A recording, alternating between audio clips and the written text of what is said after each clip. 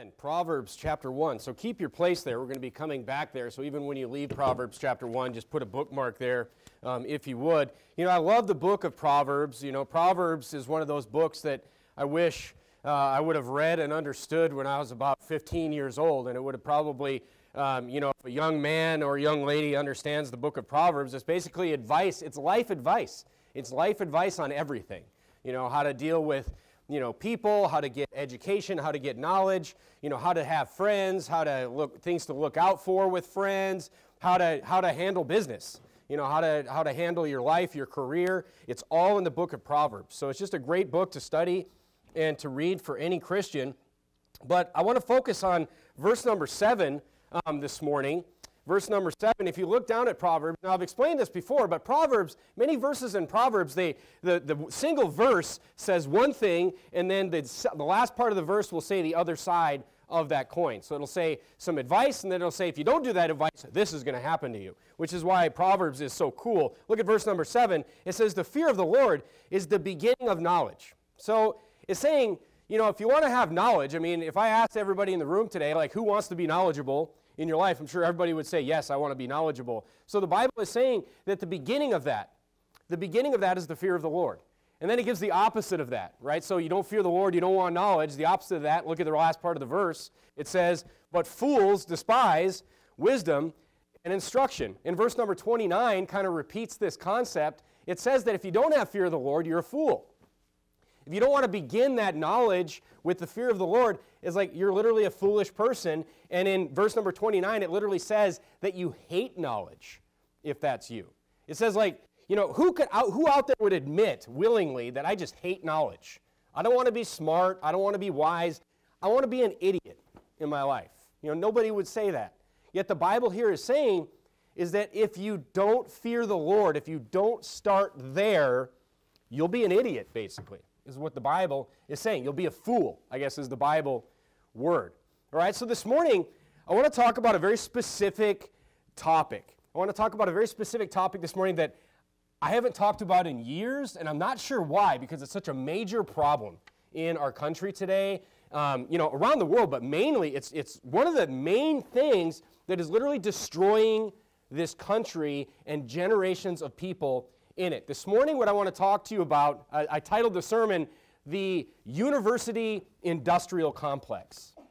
The University Industrial Complex is the title of the sermon this morning. So first of all, what is an industrial complex? Let me just define that for you, all right? I think I'm going to have a sermon series, by the way, just on many different industrial complexes in the United States and the damage that they're doing. So an industrial complex is, here's the definition from the dictionary, all right? The industrial complex is a socioeconomic concept wherein businesses become entwined in social and political systems or institutions, creating or bolstering a profit economy from these systems. So what an industrial complex is basically it's a business that's in bed with the government, right? It's a business that profits in some way from a political system or the government, in the case in the United States. The most common one that people have heard about is the military-industrial complex.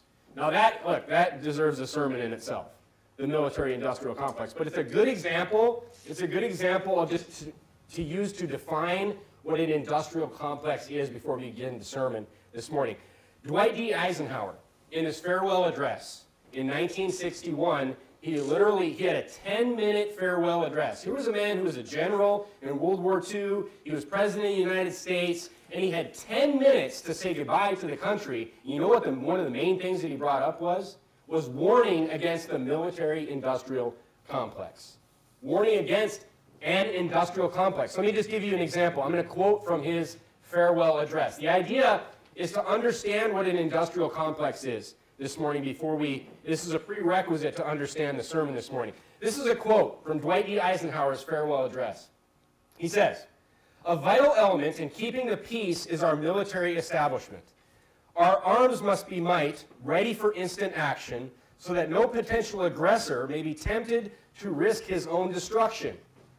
American makers of plowshares could, with time and as required, make swords as well." So what he's, now I'm pausing the quote here, but what he's talking about was basically in World War II, factories shifted in the United States from making goods and products to making tanks and military equipment.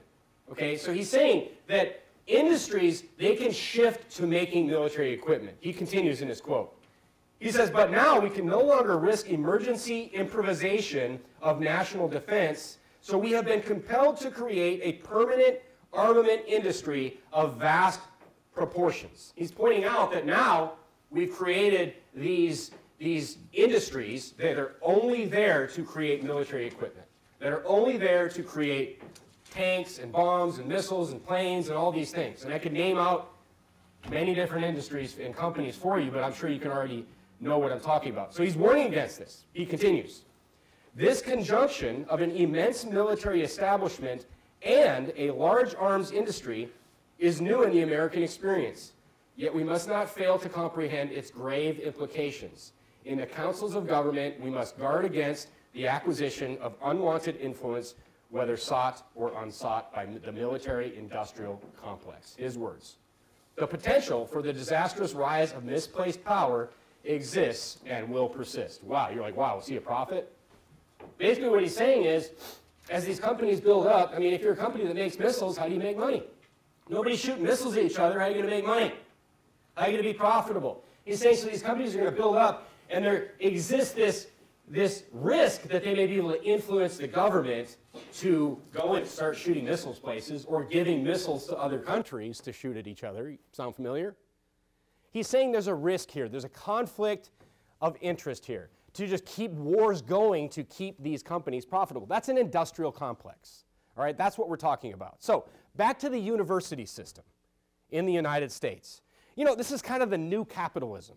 All right, this is kind of the new capitalism. These companies, these businesses that get in bed with the government and make money that way. Imagine, let's just use an analogy here. Imagine you sell hammers for a living. All right, back to the university system. Now that we know what an industrial complex is, let's say that you sell hammers for a living. You have, John's or Bob's hammer store, and you sell hammers. Well, here's the thing. Hammer sales are going okay, but, not everybody really needs a hammer, right? Not everybody needs a hammer. But then you have an idea.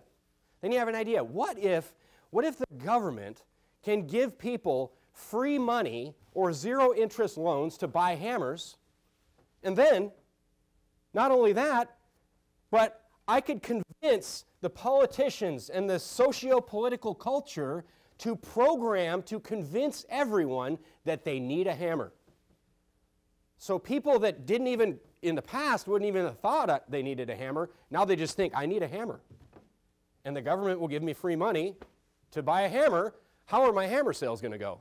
My hammer sales are going to go way up. And guess what? I can charge way more for hammers now than I could before, because I'm selling a lot more hammers. Are you seeing where I'm going with this? I could triple the price of hammers because everyone thinks that they need one and they get free money from the government to get a hammer. Welcome to the university industrial complex, folks. This is exactly what is going on, and it is ruining generations of Americans, literally destroying them before they even can start their lives. So this morning I'm going to give you two biblical reasons to avoid the university system today, just using the Bible. All right? Look, it's basically a biblical decision matrix. What did Proverbs chapter 1 and verse number 7 say? It says the beginning of knowledge starts with the Bible, is what it was saying there. It's saying if you want to have knowledge, if you want to even get started with knowledge, you better know what the Word of God says. So homeschooling parents, we're a homeschooling church here. I do not believe you should have your kids in the public school system.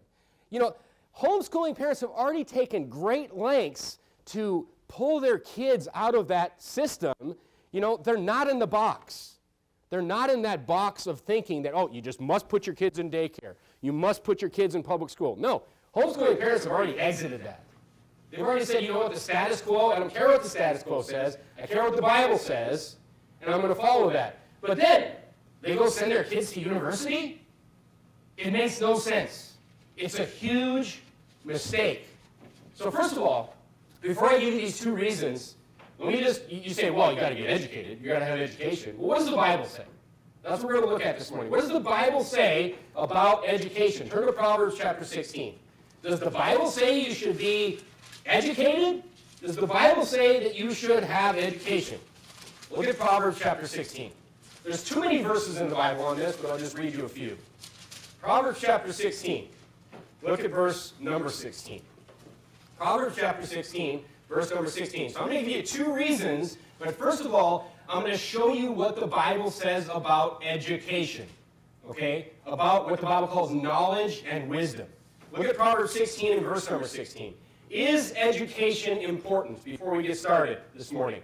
Look what the Bible says. It says, how much better is it to get wisdom than gold? And to get understanding rather to be chosen than silver. The Bible here is saying is that you got a pile of gold over here. I mean, everybody thinks that's pretty good. Gold's good. Everybody likes gold. Everybody would want gold. Everybody would want silver. It says, no, understanding's better. Wisdom is better. It is better than any amount of money. Amen. The Bible is saying. Turn to Ecclesiastes chapter 7. Ecclesiastes chapter 7. I'm going to read through Proverbs chapter 4 and verse number 13. The Bible says in Proverbs 4:13, it says, take fast hold of instruction. Let her not go. Keep her, for she is thy life. The Bible here is saying education is your life. It equates it to life itself. You know, talking about how the way of the fool will lead you to the opposite of that. Ecclesiastes chapter 7, look at verse number 12. The Bible says, for wisdom is a defense, and money is a defense. But the excellency of knowledge is that wisdom giveth, there it is again, what does it say? It says, wisdom giveth life to them that have it. It's saying, look, it's equating wisdom and knowledge and instruction with life itself. It sounds pretty important to me. It sounds like education is pretty important in the Bible, because that's what people will tell you. The reason I'm pointing that out before we even get started, because if you tell people, I'm not sending my kids to college today, they'll say, oh, you want your kids to be uneducated. Wrong. The Bible says education, wisdom, and knowledge is equal to life itself. It's better than gold. It's better than silver. All right? The Bible says that it is so important that you are educated. Proverbs 1:7 says the fear of the Lord is the beginning of that. So you say, I want wisdom, I want knowledge. The fear of the Lord, the Word of God, is where it starts. Is where it starts. Meaning, thinking about this, if I want education and I want knowledge in my life, and this is the problem that most people make right off the bat. If I want education, and I want knowledge, and I want wisdom, which everybody would say that they have, or that they want, but I have no idea what the Bible says, I don't care what the Bible says, I don't care what the Word of God says, but I want these things, you pretty much have no chance. Because the Bible says that the fear of the Lord, what God says, His Word, is the beginning of it. It's like looking at a map without a compass on it. It's like looking at a map and you got roads and you got left turns and right turns, but there's no compass saying where north is. So you just got to guess. If you go the wrong way and you go east and the map says, the map was oriented west, you have no chance of arriving where the map says you should arrive. Even though it says left turns, right turns, whatever, if you don't know which way north is, that's exactly the analogy the Bible is using here. It says the beginning of this, the foundation of education is the Bible, is God's Word. That's what it is telling you. All right, so now, with that in mind, the idea, this is why we homeschool, by the way, is to give kids this Christ-centered biblical education. Every education has a worldview, folks. Every education, every subject out there, except maybe math, and I think they're even politicizing math today, but every subject out there has a worldview that they're teaching. It has something that and it must be biblical centered or it's a waste. You could be ended up going east when you're supposed to go west. All right? Now, higher education, college, this university system in the United States today, what they're telling us today, and what the world teaches, is that you can't make it without this. You can't be successful without this thing. All right? Of course, the people that are pushing this are telling you that. Right? You can't be successful without, a college degree from a university. You'll make more money from a university. I've even heard people say that you will live longer if you go to a university. I'm going to prove all these things false to you. I'm going to show you some shocking statistics this morning, and then we're just going to look at what the Bible says. And look, if you just follow what the Bible says, you're going to be fine. But it's when you start just going the way the world tells you to go is when you're going to run into a lot of trouble. All right, so look, what does the Bible have an emphasis on? We just saw education. We just saw instruction is the word the Bible used. Knowledge, wisdom, over and over and over. If you read Proverbs, those words are going to come up again and again and again. Wisdom, knowledge, wisdom, knowledge. What is the difference between wisdom and knowledge? Knowledge is knowing things, getting instructed and knowing things.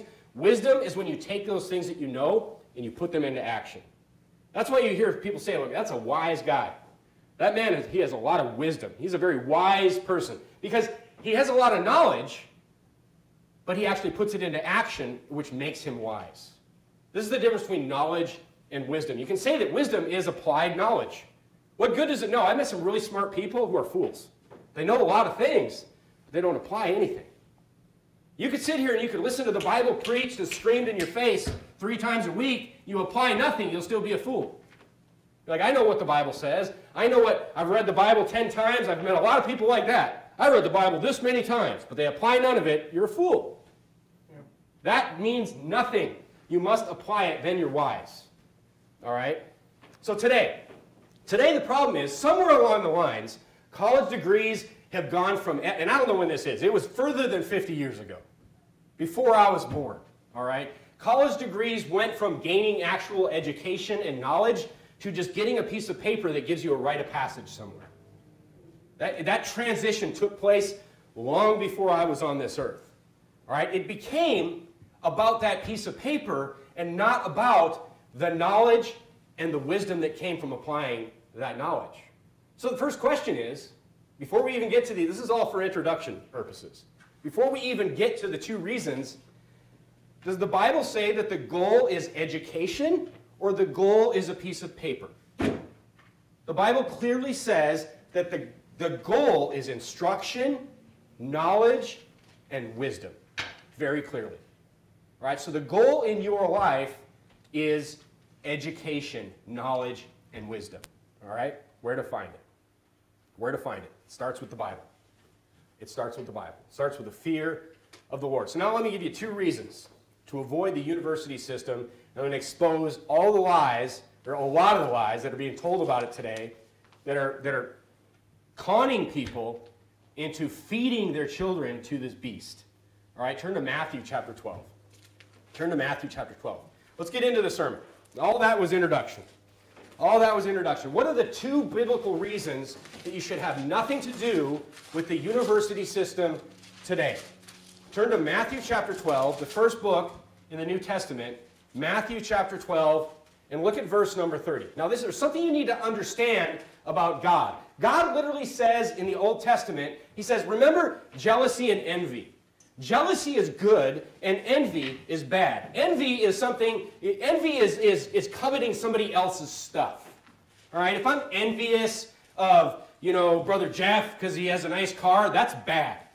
That means I want something that he has. But if I'm jealous over something, that's a good thing. Jealousy is something that you're jealous over something that's yours. Like I'm jealous over my wife because she's mine. It's okay to be jealous. God literally says one of his names in the Bible is jealous. And guess what? God is jealous over you. God says this. Your God is a jealous God. Because why? Because you're his. That's why. It's okay for a man to be jealous over his wife. It's okay for a wife to be jealous over her husband because you belong to each other.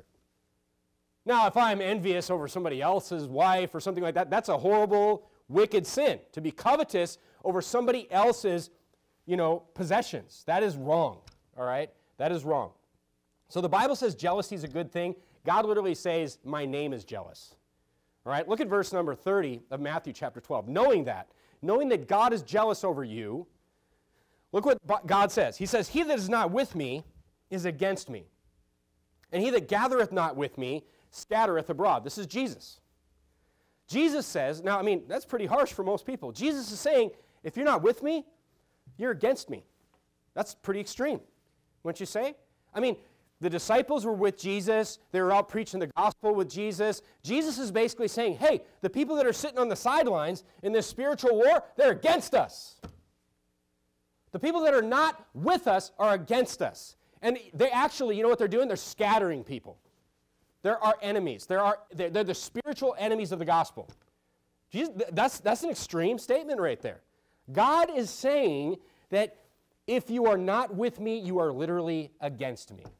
So the first reason, knowing this about God, knowing this, that if you're not on his side, he considers you against him, knowing that, the first reason you should have nothing to do with the university system in America today is because it's anti-God. It's literally not neutral, it's against God. And as God is jealous of you, you should be jealous of God. It's anti-Christian. It's anti-everything the Bible stands for. There's too much to go over. You know, the Bible's against fornication. It's for fornication. It's nothing but a fornication culture in the university system. The Bible is against alcohol, drug abuse, not being sober. You know, literally, go to Proverbs chapter 23. Literally 66%, two-thirds of university students abuse alcohol on a regular basis. And you know this is true. You don't even need statistics on this. This is not surprising to anybody. Look, it just pushes. University culture is totally against everything that the Bible stands for. That should be enough right there. We'll just close the book and just call it a sermon. It's against God. Okay, done. Let's pray. But oh no, let's go into some further statistics here. The Bible is talking about, this culture of university system is against every single thing that the Bible teaches. It's anti-God, it's anti-Christian, it's anti-Bible. Let me give you some stats. The most recent statistics from the National Institute on Alcohol Abuse and Alcoholism estimate that about 1,519 college students age 18 to 24 die from alcohol-related unintentional injuries, including motor vehicle crashes. You know, that's more people that die every single year than the whole 0 to 18 died of COVID in 2 years. Why aren't we like locking these university systems down to try to save these kids? I mean, aren't we just like freaking out over like people under the age of 18 dying of COVID? Everybody's got to get a shot and 16 boosters in order to not die, in order to get, you know, to save themselves from something that is statistically zero, you know, chance of killing them. I'm not going to go off on that. But the point is like all these kids are just dying of all these alcohol-related things, and like nobody cares. Nobody cares. Now here's where it gets really crazy. And this, look, I looked up this statistic like 5 years ago because I preached a sermon about this like 4 or 5 years ago, and this statistic has doubled. This has doubled. Now this is nuts. Sexual assault in universities. Although estimating, this is a quote, although estimating the number of alcohol-related sexual assaults is exceptionally challenging because they're underreported. So it's saying that this number that I'm about to tell you is too low because it is known that these types of assaults are underreported. Okay? So researchers have confirmed, though, a long-standing finding that 1 in 5 college women experience sexual assault during their time at college. What decision could I get a father to make? Hey, Dad, I got something that's really good for your daughter. I got something that's really good for your daughter. Fill in the blank. It'll make her make a bunch of money. She'll be happy for the rest of her life. I don't care what it is, what I'm selling, that dad or those parents. What that is that fill in the blank. Oh, but by the way, there's a 20% chance that she's going to be raped. Who's making this decision? This is crazy. This is insane. Look at Proverbs chapter 23, verse number 29. Many of these things that I'm going to talk about this morning are detrimental to women. You say, who cares about women? The Bible cares about women. These people making these decisions and pushing this culture, they hate women. They hate young ladies. Look at Proverbs 23, 29. The Bible says, who hath woe? I mean, the Bible tells us this. Who hath woe? Who hath sorrow? Who hath contentions? Who hath babbling? Who hath what? Wounds without a cause. You know, wounds without, who has all these problems? You're depressed. You know, you're speaking like a fool, babbling. Your eyes are red. You know, you have woe, contentions. Your friends, you have no friends. You're losing friends left and right. And it says, who hath redness of eyes? And it says, who hath wounds without cause? You know, who's getting literally physically assaulted is what it's saying. Who's getting, who is it? It's your daughter if she goes to college. That's what it is. 20%, 1 in 5. It talks about those that seek mixed wine. It's talking about drinking alcohol. And what is this college culture preaching? You know, I'm sick. I'm sick and tired of these types of stats. You don't hear these types of stats, and you don't hear about the horrible things that are happening to young ladies at universities until they're literally murdered. And then they're murdered, then it makes the news. Then it makes the news. But look, this is pretty bad. You don't hear about the 20%. Because, you know why? Because it's normal. You know, that college campus here in the center of town, go drive by that place. It's like a blue light special everywhere. There's like hundreds of blue lights there. You know why that is? That blue light program with the phones and the emergency phones, it was created in, I think, the late 80s or the early 90s. I remember when this was put into place because some young lady was sexually assaulted and murdered on a college campus. That campus is literally the most dangerous place in Fresno for a young lady. 10 times over. You say, oh, what about the neighborhoods here? Forget about the neighborhoods. We walk through these neighborhoods all the time. Never had a problem. That place is dangerous. Those blue lights show you how dangerous it is. Who is making this decision? The Bible tells us, look, any culture that goes against the Bible is wrong. Any culture that's anti-God, anti-Christian, pro-fornication, all this is totally wrong. And it just, this danger is just ignored by everybody. It's literally crazy. I mean, that should be enough right there. Oh, but you need an education. But you need an education. And that's the only way to get it, is to risk a 20% chance that your daughter is assaulted in that way. It's insane. Who's making these types of decisions? Here's another one on the culture side of it. Feminism is overwhelmingly pushed in this culture. And here's what makes it so crazy. It's such a dangerous situation for young ladies. Feminism, this idea of, promiscuity is literally pushed upon young ladies. Turn to Titus chapter 2. Turn to Titus chapter 2. There's literally a nationwide college campus sex week, it's called. I'm sorry to bring these things up, but it needs to be outed. Where just promiscuity is promoted and is pushed, on all these young people. What does the Bible say, though? It's just this idea of feminism just destroying our young ladies in this country. Look at Titus chapter 2 and verse number 5. This is what the Bible says that a young lady should be. Let's compare this to feminism and the ideology that is pushed on at the universities on these young ladies. Look at what it says in verse 5. This is what the young women should be. It says to be discreet.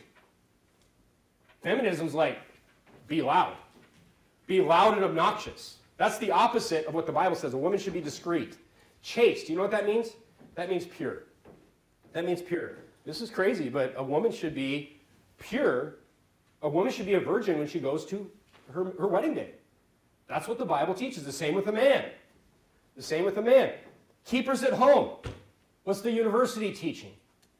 Don't stay home and have children and get married and raise your children. No, go get a career. Put off marriage. Put off children. That's why abortion must be a part of the feminist toolkit. Because the worst thing that could happen to some promiscuous college girl is that she gets pregnant. She must have that tool to just get rid of that pregnancy, to murder her own child so she can continue this feminist ideology and lifestyle. It's literally the opposite of the Bible. It's not a little different. It's the opposite. Good. Oh, they really hate this one. Obedient to their own husbands. Are you joking? At the universities and feminist ideology, it teaches women to be in competition with men. It teaches them, no, you can do everything better than men. No, you're not to be different. You're not to have separate roles as in a family. You're to be in competition. Where the Bible says that the man should support his family And a woman should stay home and instruct the children, teach them the Bible, raise the children, keep the home, and be obedient to her husband. It's literally the opposite of what these universities are teaching. LGBT indoctrination, don't even get me started on that one. Just teaching them to accept all kinds of perversion in their lives, all kinds of unnaturalness in their lives. And then just focusing on a career and competition with men. This is why many young ladies go and they marry some weak puppy man that they later regret. I've seen this so many times. Then they have children years down the road. Now they want a man. Now they want someone who's going to go out and take care of business. When that motherly instinct takes over and they're like, why are you so weak? Why can't you support the family? Because that's what, feminism taught them. The Bible teaches that men are to be men and women are to be chaste, keepers at home, discreet, pure. It's literally the opposite, folks. It's literally the opposite. 12-1. University professors are liberal. I mean, just talking about liberal, anti-God, versus conservative. 12-1. Especially in the liberal arts, which are basically the majority women. The majority women. And guess what? A poll from October 6, 2022, shows that women, young ladies, for some reason, we can't figure this out. For some reason, young women in this country are getting more and more liberal every year. The same thing is not happening with young men. But women, young women, are getting more and more liberal every single year. Why? The university system is a big part of this. All right? So look, folks, the point I'm trying to make is it's not education. It's indoctrination. It's indoctrination. It's literally an assault on the mental well-being of especially young ladies. It's an assault on the spiritual lives of these young people. And look, it's literally physical assault.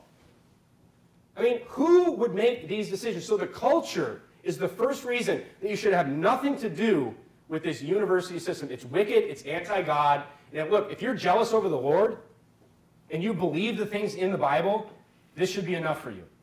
Nothing else should matter. It shouldn't matter if, I'm just going to be poor. I'm just not going to be able to make that much money. Like, you should be jealous over the Lord, and you should do things His way. But wait, there's more. Turn to Proverbs chapter 22. Turn to Proverbs chapter 22. Proverbs chapter 22. Here's the second reason. As if that's not enough. Here's the second reason that you should have nothing to do with the university system in your Christian life, and especially not expose your family or your children to this wicked system. The second one is this: financial responsibility. Financial responsibility. You're like, what? I thought I had to go to college in order to make any money. I thought that's the only way to success. But guess what? Do you know the Bible? The Bible, it not only has relationship advice, it not only has advice how to get to heaven, it has advice on how you should deal with everyone on this earth. It also has financial advice. The Bible will literally teach you how to handle your finances. Look at Proverbs chapter 22 and look at verse number 7. I'll just show you a couple of verses here. Proverbs chapter 22. If you open your Bible, right in the middle, you'll be in the book of Psalms. You go one book over, you'll be in the book of Proverbs. Proverbs 22. Look at verse number 7. This is the truth right here. Every verse in the Bible is true, whether you like it or not. All right? Look at the verse number 7. It says, "The rich ruleth over the poor." That's true. It's saying this is just how it is. All right? And then look what it says. It says, "And the borrower is servant to the lender."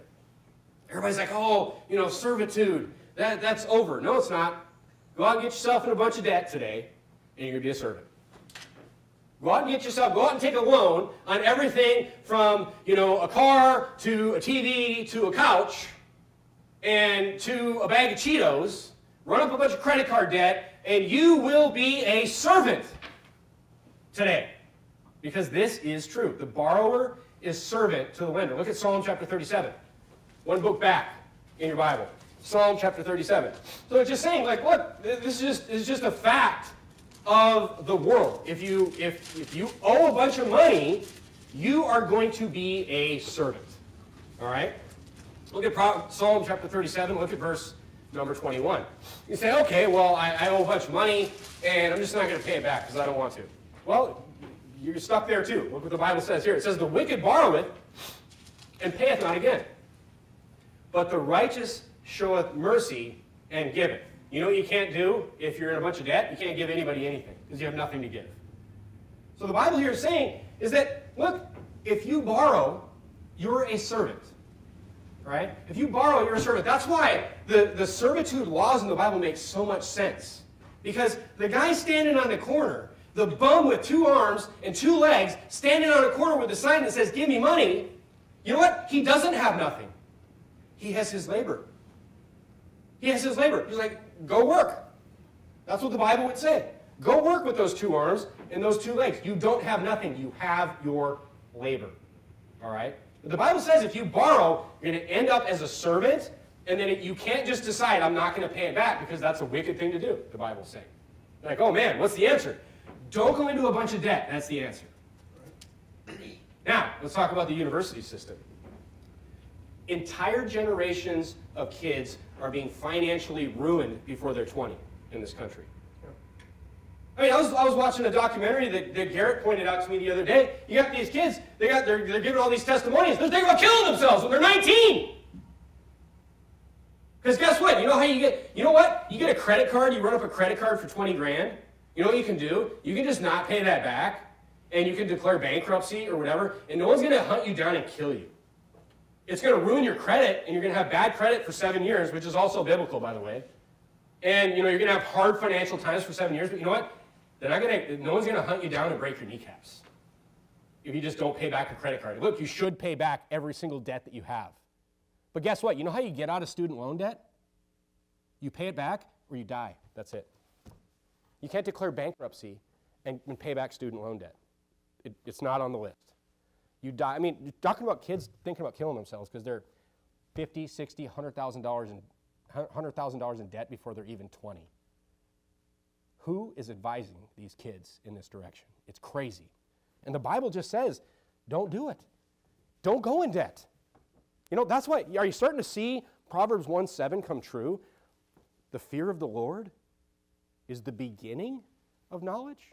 Imagine some 19-year-old kid who just knew the Bible front and back, who was saved, knew the Bible front and back, and then had some person telling him, hey, go and take out all this money as a loan. And they're like, whoa, that's not what the Bible says. But guess what? They're just listening to people giving them bad advice. And the sad thing is, most of these people giving them this advice are their parents. That's the sad thing. So look, here's some stats for you. Here's the university, industrial complex and what it's doing to people. First of all, notice how the hammer sales do a lot better when you get tied in with the government. Remember my hammer store? Guess what? Education costs, university costs have risen more than energy prices. They've risen more than housing prices. They've risen more than health care costs. I talked to somebody the other day that went and got a shot at a hospital, and it cost them $18,000 for one shot. Education costs have risen higher than this. Why?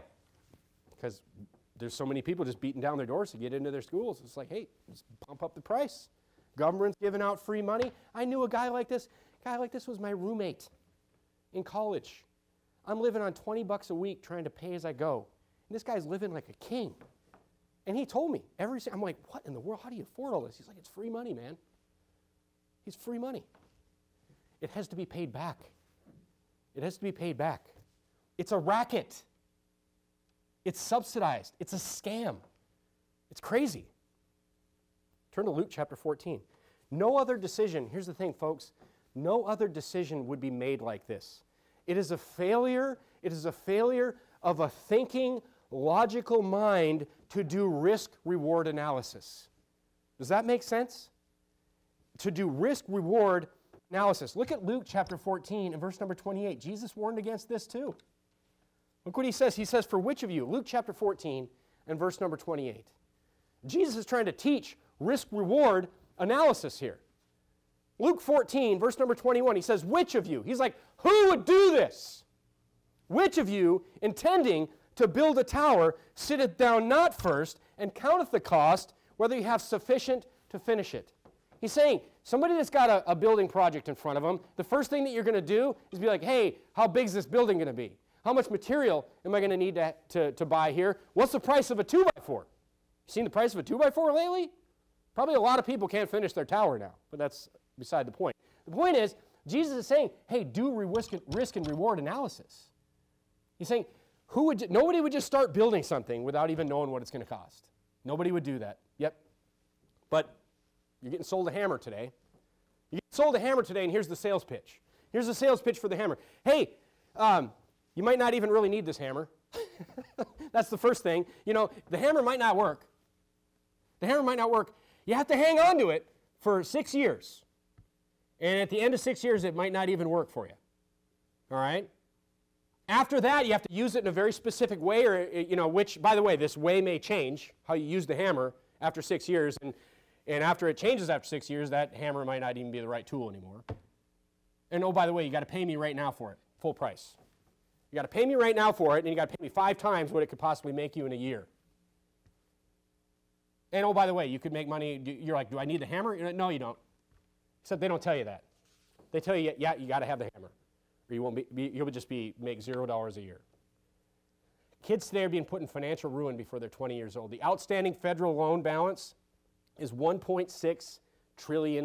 That's hard to even imagine, that number. Let's break it down to just individual people. There's 330 million people in the United States. 43 million people have student loan debt. That's a lot of people. That's a significant percentage of the population of the United States. The average student loan debt is almost $41,000 at this point. And I've met many people where it's well over 100 grand. Well over that. The average person pays off. These are the people that don't default. The average person pays off their student loan debt when they're in their 40s. 40s. 20-some years later. Look, it's literal magic beans that are being sold to people today. And now, this is even worse. You say, well, yeah, but they get a good job. They get a good job and they make enough money to be able to pay back that student loan debt. Yeah, that works for a percentage of them. That works for a percentage of them.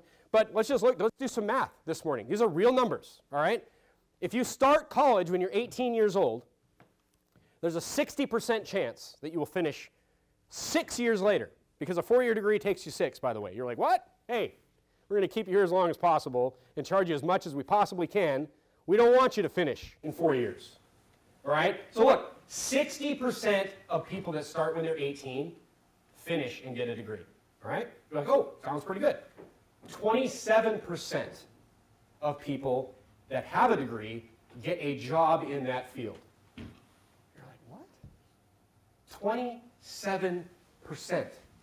So if you want to do statistical math, if you want to find out how many people start out when they're 18 going to college that end up with a job in their field, all you have to do is take 0.6 times 0.27. And guess what? You know what that number is? It's about 16%. 16% of people that go to college when they're 18 years old end up with a job in the field that they got a degree in. 16%. But guess what? They all owe the money. 100% of them owe the money. You know, if you go to college for 5 years, and you drop out after the 5th year, you don't get that degree, you know, you're like, oh, I didn't get a degree, so I don't know. Nope, you owe every single penny that you borrowed. But I didn't get it. Nobody cares. It's like going to a casino. You know, you see the casino billboards. I explain this to Jacob all the time. You go by the casino billboards, and you see all these people all happy, like winning. Like, here's how nice the casino people are. You can work for 40 years in your life. 40 years, you could save up $500,000. You could go into a casino, and you could lose it in 2 hands of cards. And you're like, man, they took all my money after 40 years, and they'll throw you out the door on your face. That's how nice they are. You're like, oh, they'll give your money back. No. They'll throw you out the door on your face. You're like, somebody like that would probably go kill themselves. I know somebody that did that and that tried to kill themselves after something like that. They'll take every penny you own and they'll throw you out the door on your face.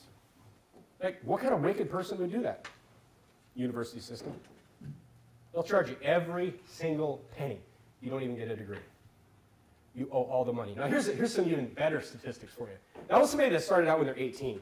How many people do you know that decide, hey, I'm going to go back to college when I'm 24 or 25? I'm going to go back and I'm going to get that degree when I'm 24, 25 years old. If you start out in college and go back to college when you're 24 years old, there is a literal 20% chance that you will graduate with a degree. 20% chance. If you take that times the 0.27, there's a literal 5% chance that you will end up with it, if you go back to college when you're 24, that you will end up with a job that you get from that degree. 5%. You think about a young lady that goes to college, goes back to school when she's 24, 25 years old, she has literally 5 times the chance of getting sexually assaulted as she does graduating. It's crazy. It's crazy. It's so backwards, this culture that we live in. They all are financially ruining themselves for literally no payback. And you know what? If you're a parent that's listening to this on YouTube or on the internet, and you're like, you know what? I made this mistake with my kids. You know what? Admit fault. Admit fault. And if I was a parent that made this mistake with my kids, I would admit to them that I'm sorry I did that. That was a mistake. And I would do everything that I could in my power as their parent to help them pay that debt that I led them into back. That's what I would do as a parent. But look, this backwards culture that we're living in, folks, like if you know what the Bible says and you see people making decisions like this, you're like, it's a mind cult. You're like, they're stuck in this mind cult. It's crazy. It's crazy. So what are the 2 reasons? The 2 reasons are, it's an anti-God culture. Be a little jealous over God, will you? God's done so much for you in your life. You didn't deserve to be saved. You don't deserve to go to heaven. God's done so much for you. Hey, maybe not yoke up with a bunch of people who are against him and insulting him and just blaspheming him. Aside from what it'll do to you and your children. And the second part is just financial ruin. It's just anti-biblical financial advice. So you're saying, okay, I agree with you, Pastor, but turn back to Proverbs chapter 22. I agree with you, but how do I get that education? How do I get that education? What do I do? Here's the thing. Think differently than everybody else. Get outside of this mind cult. Realize that most things you've been taught in your life are wrong when it comes to the Bible. Most things, as compared to the Bible, that you've been taught in school, maybe you've been taught by your parents, are wrong. If you're just going to read the Bible, and you're going to be like, you know what, I'm going to read the Bible, here's all you got to do in your Christian life, folks. Just learn the Bible, listen to the Bible, and just say, no matter what it says, no matter how uncomfortable that makes me, I'm just going to do what the Bible says. That's it. And you will be successful in your life. That's all it takes. You got to get out of this mind cult that you were raised in. We all had to do it. Look at Proverbs 22 and verse number 29. Now this, or look at the front of your bulletin. As a young man, this might be the most important verse that you could read as a practical application verse in the Bible. When it comes to, I'm a young man, how do I move forward in this life? What do I do? What do I do? I know, okay, you convinced me. I'm not going to the university. Now what? Look at Proverbs 22 and verse number 29. Look what the Bible says. Every verse in the Bible is true. See thou a man diligent in his business. The Bible says, he shall stand before kings, he shall not stand before mean men. Mean there meaning average. Mean is like the mean of a set of numbers. It's saying, this man, a man that's diligent, this guy's 2 things. He's diligent. What's diligence? Diligence is persistence over time. It's being consistent over time.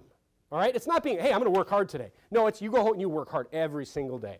This man's diligent, but he's diligent. Not just diligent, he's diligent what? In his business. He's diligent in what he does for a living. This means this man is highly skilled. He's highly skilled and he's consistent with his skills. And the reason that he's highly skilled, by the way, is because he's diligent. This is anybody. You're like, how do I get to be, and you know what the Bible says? This is true. And I will prove this to you. I've seen this so many times in my 23-year career. That this man that is diligent in his business, he will stand before kings.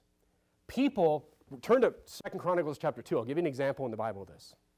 I'll give you an example of the Bible. I'm sorry, I'm going to keep you a little bit longer today, and I'm going to give you an answer to this question on how you solve this, how you fill this gap. I'm not going to go to the university. What do I do? The Bible says be diligent in your business. this man that is diligent in his business, he will be sought out by people.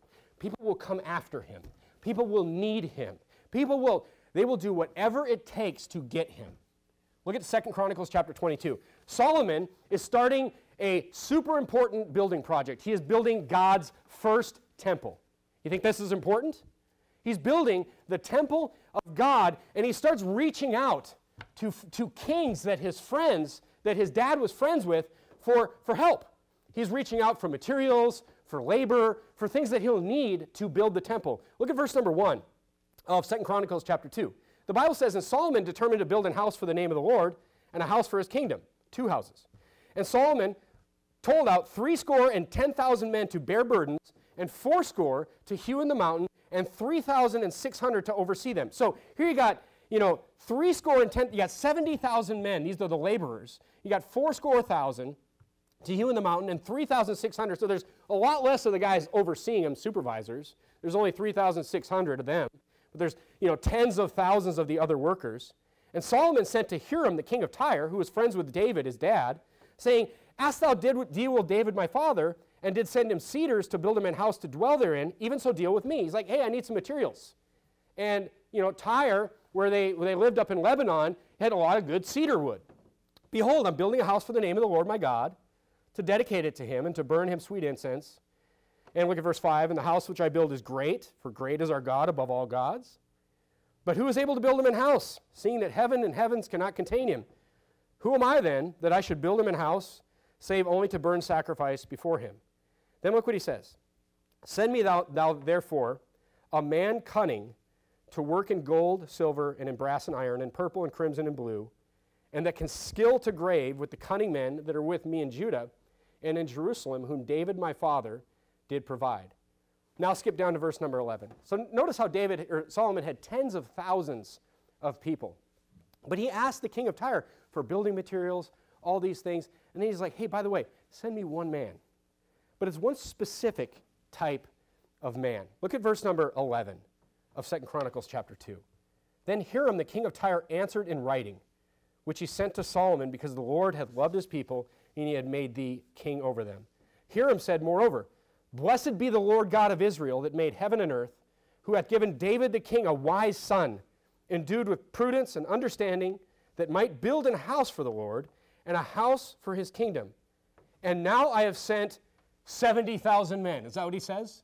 Look what he says. "And now I have sent a cunning man, endued with understanding, of Hiram my father's, the son of a woman of the daughters of Dan, and his father was a man of Tyre, skillful to work in gold." So it goes through all these things that this guy can do. "And to grave any manner of graving." And guess what? Look at this. "And to find out every device which shall be put to him." This guy can grave anything out of metal. He can make anything out of brass, out of silver, out of gold. And guess what? You know what else he can do? He can figure out any machine. He can figure out anything that's put in front of him. "With thy cunning men and the cunning men of my lord David, thy father." Look around you. Look around you, especially in California. You know what you see? You know what you see? You see cranes. You see trains. You see trucks. You know what you're seeing? You're seeing industry. You're seeing industry all around you. You're seeing production and the means of production. You're seeing a massive economy in this state. I've lived in many other states, and I've never seen anything like this. Anything. I've been to a lot of other states, I should say. I haven't lived in that many other states. I lived in 2 other states. But do you know what all these people need? You know what all these people need? They have lumber. They have steel. They have brick. They have all these things. You know what they need? They need cunning men. That's what they need. And when they find that cunning men, you'll stand before kings. That cunning man will stand before kings even today. Turn to Daniel chapter 12. Daniel chapter 12. So what's the answer? How do I become that cunning man? First of all, you have a Bible foundation. Proverbs chapter 1 and verse number 7. You raise your kids to have a Bible foundation. You get your kids in a Bible preaching church. Give them that compass that they have that can begin their knowledge, that can begin their wisdom, and that biblical instruction is what they need. Turn to Daniel chapter 12. At age 10, these kids should be starting to be self-starters. They should be readers. This is the difference between the homeschool kids and the public school kids, right here. The homeschool kids should be self-starters in their own education. They should be teaching themselves. They should be wanting to read. Reading is the engine that drives education in the homeschool child. They will love to read. But guess what? You put them in an institutionalized school, they're not going to love to read. They're going to read what they have to read. You put them in front of TV all day long, they're not going to want to read anything. You got questions about things? How do things work? Look it up. You know that we've never been in a time in history. Look at Daniel chapter 12 and verse number 4. This is an end times prophecy that's super interesting right here. Look at Daniel chapter 12 and verse number 4. It says, But thou, Daniel, shut up the words. But thou, O Daniel, shut up the words and seal the book. Even to the time of the end, many shall run to and fro. Meaning people are going to be traveling all over the place. What do you see today? People traveling all over the place. Could you say that 100 years ago? That you could just easily travel across the world? I could travel across the world and be there in 14 hours today. Look, that's a huge Bible prophecy right there. But look what it says in the last part of that verse. It says, and knowledge shall be increased. There has never been a time in the history of mankind where pretty much all knowledge is available to the common man. You could literally learn anything about anything just as a common person today. All you need is a connection to the internet. All knowledge is freely available. I mean, that's a sermon in itself. But the point is, you know, these specific educational things that you will need, whether it's electricity or mechanics or math, today there's such a shortage of people that people literally pay you to learn these things. It's the opposite of the university system. People literally pay you to teach you these things. There's too many programs to list. If you have questions, just ask me. There's too many programs to list on how to be successful without the university systems. There's too many options to discuss. There's simply too many ways to win. There's too many ways. You say, why? You say, why? The reason that there's so much opportunity now is because there's no cunning men. Because there's a massive shortage of cunning men, of men that have skills that can be applied to build things, to produce things. You know, 80% of construction companies cannot find enough skilled workers. 80%. The vast majority of construction companies, even in our area, they don't have enough people. Most of them, you're like, oh, there's no help wanted. You know why they don't have help wanted signs? Because they simply quit looking. Because they can't find anybody that is willing to learn, that is willing to be what? To be diligent in his business. That's why. But contrast this to this. Now I'm talking about this thing that you're being told that you can't be successful without a university degree. Over the last 20 years, these are real statistics, the university industrial complex has created twice as many bachelor degrees as there are jobs to fill those degrees. I mean, there's all this just bachelor degrees everywhere. Bachelor degrees everywhere, and there's just no jobs. There's half as many jobs. Now you can understand, here's a truth that I can tell you over 23 years of engineering experience. This is why, no matter where I have worked in the last 23 years as an electrical engineer, you saw that sounds pretty good. There's always been tradespeople that make more than me. Always. Every single place I've worked. Like, what? Why? Because they're cunning men. Because cunning men, they know how to do stuff. Every job that I've ever had, there are tradespeople that make more money than the engineers there. Every time. Many times the boss. I've worked for so many bosses. So many great bosses, no degree. I work for them. Why? Diligent. They're diligent in their business. That's why. Turn to 1 Thessalonians chapter 4. Here's some fallacies. And I'm going to prove this from the Bible, that the Bible tells you that this is false, but here's some fallacies that they'll tell you about the skilled trades versus getting a university degree. So the money's just fake. It's just false. It's just a lie. It's just a lie. Be diligent in your business. You'll make plenty of money to survive. Trust me. 1 Thessalonians chapter 4. Here's a fallacy. Here's a fallacy that I was taught and that, you know, I still hear taught today. Yeah, you go out and you be a mechanic. You're going to be all busted up by the time you're 50. You go out and you have a physical job where you actually have to do something physically. You're going to be all busted up and worn out by the time you're 50 years old. What's the truth? Let's look at what the Bible says. What does the Bible say you should do? Look at 1 Thessalonians chapter 4. in verse number 11. Let's just look at the Bible, and let's just do what the Bible says. How's that sound? Look at 1 Thessalonians chapter 4, and verse number 11. Those key books in the end of the Old Testament, or the New Testament, sorry. 1 Thessalonians chapter 4, look at verse number 11. And that you should study to be quiet. Here we're learning things, right? We're having knowledge. And to do your own business, and to what? And to work with your own hands. Paul is telling the people in this church, work with your hands, as we commanded you. And then he equates that with this in verse number 12. He says that you may walk honestly towards them that are without. You know what he's saying? Say, go out and work with your hands. You ever seen the bumper sticker, dirty hands, clean money? That's this Bible verse right here, paraphrased. It's saying, go out and work with your hands, make your own money, and, have an honest job. There's a lot of jobs out there that make a lot of money that aren't honest jobs. I wouldn't want my son to make money off, usury. Make money in the financial markets, just taking interest off of people, going out and being a loan shark. I wouldn't want my son doing that. I wouldn't want my kids that's not an honest living. That's not working with your hands and producing something that people need, as the Bible is saying here. He's like, hey, go out and build something that does something for society, for the community around you, and make an honest living. That's what Paul's saying. Make an honest living. Work with your hands. But the world out there is telling you that's bad. That's bad. Go be a drunk for 6 years, and then just give them that ticket. You're like, I was a drunk for 6 years. Oh, give me your drunk ticket. You give them the drunk ticket, and they give you some job to plop down behind a desk for the next 40 years. And you're like, I made it. That's not what the Bible says. That's not what the Bible says. Look, make an honest living, working with your hands. And guess what? This health thing is a lie too.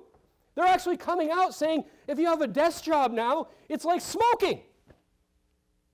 There's nothing worse for your health than sitting behind a computer screen. It ruins your eyes, it ruins your heart, ruins your back, ruins your knees, it ruins everything. That's why you're seeing all the stand-up desks now.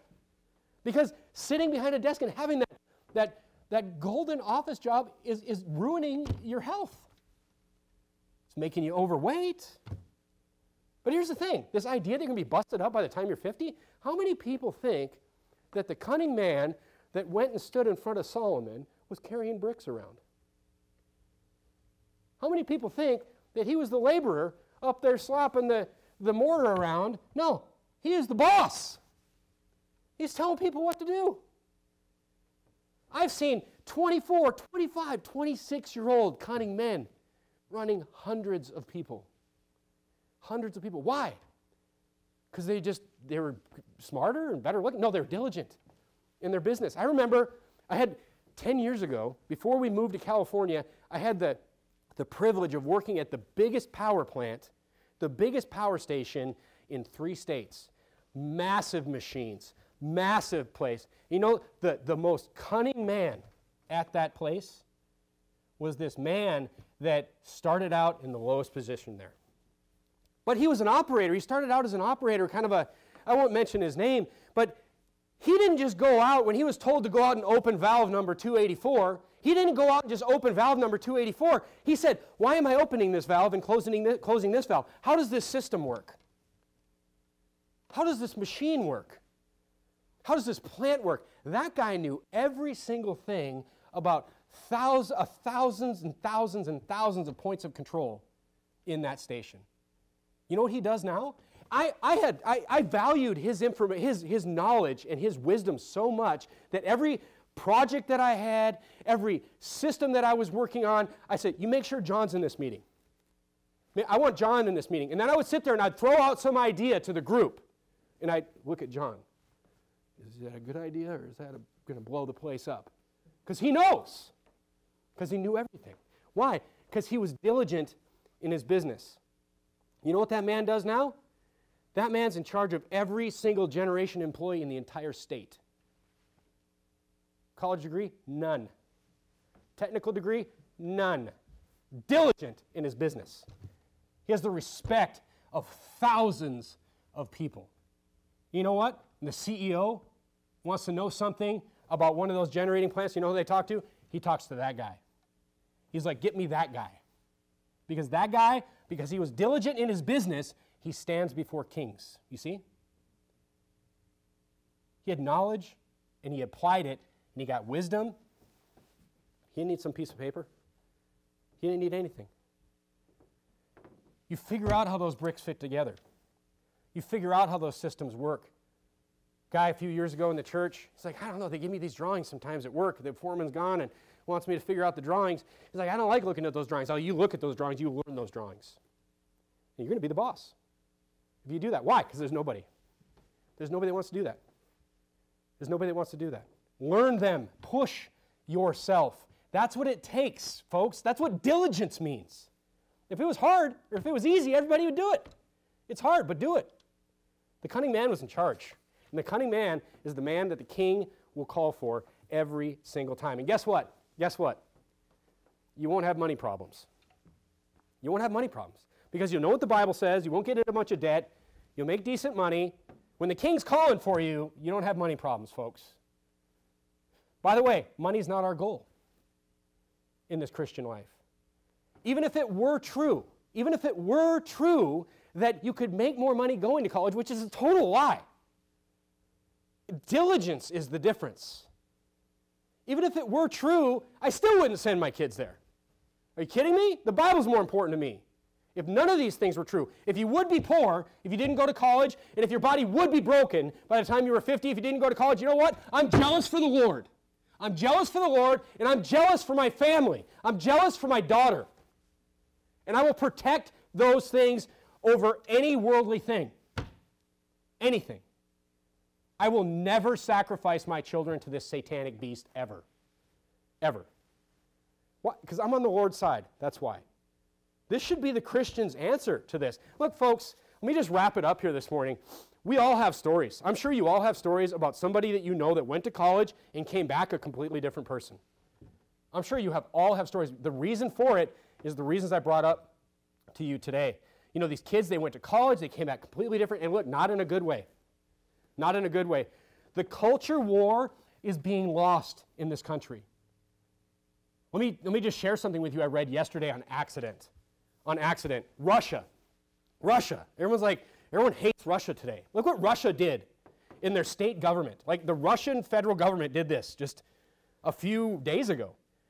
We're talking about the culture war here. Russia's state government has voted to fully ban LGBTQ, pedophilia, and sex change propaganda in the country following the final reading of a bill on Thursday. The legislation, called the Protection of Traditional Values, was supported by all 397 MPs in the lower house of the country's parliament, passing without any objections or abstentions. The bill would outlaw such propaganda in advertising, books, movies, and media. It's widely seen as a follow-up to a 2013 law which banned the dissemination of LGBTQ materials among those under 18 in Russia, but this new legislation applies to minors and adults. You won't read that in the Western media. Now look, Russia's got a lot of problems, all right? You can't preach the gospel in Russia. But look, you're saying, oh, you know, people in the United States would be like, that's anti-freedom. But guess what? If freedom means freedom to be a pervert and freedom to hurt children, count me as anti-freedom too. Look, these countries, Russia being the example here, they're looking at the West and what has happened to the West, and they're like, man, we don't want that happening to us. Because this culture war was lost in this country in like 20 years. You know how it was lost? It was lost through movies. It was lost through TV. It was lost through media. And it was lost through the university systems in this country. They pushed all this perversion and all this anti-God wickedness on everybody. You know what? It made a difference. It worked. It's destroying us, especially our young ladies in this country. Other countries are literally looking at us and they're like, we don't want that to happen to us. Other countries that you can't even really say are godly countries. They're just like, we don't want that happening to us. The Christian in America, with the culture war the way it is, has no choice but to fall back, but to exit the public school system, but to get in a good Bible-preaching church and teach that to your children, but then send them to university? Nah, not me. The nice thing is that as everyone goes this way, folks, as everyone goes this way, for your children, there's going to be tons of opportunity.